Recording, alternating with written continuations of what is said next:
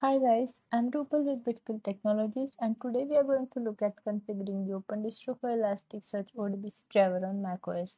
As a prerequisite to this video, please watch a video on installation of Elasticsearch as well as the ODBC driver. Before we proceed, please make sure that iODBC driver manager is installed on your system. If it is not installed, please follow the instructions given on iODBC webpage for installation. To find the instructions for configuration of ODBC driver, go to the GitHub repository of SQL plugin. Navigate to the SQL ODBC section. Here, when you scroll down, you'll see a section installing the driver, and you'll get a link for configuration instructions here. Now, open the terminal and use this command to open the iODBC administrator with admin privileges.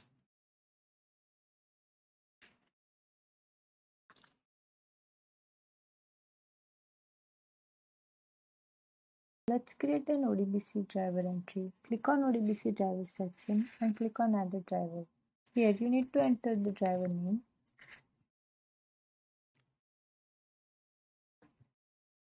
Click on browse. Go to library, select ODBC,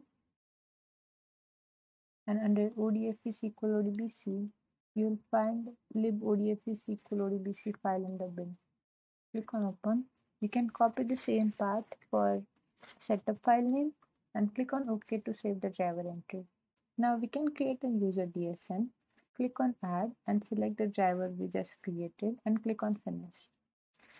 Enter the name for driver and add all the connection parameters.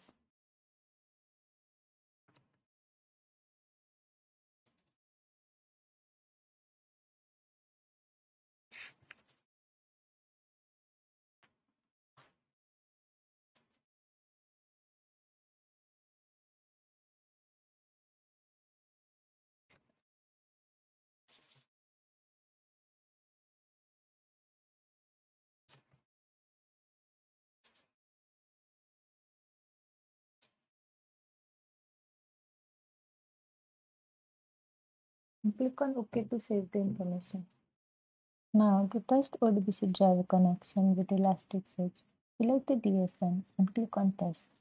Enter your credentials and click on OK.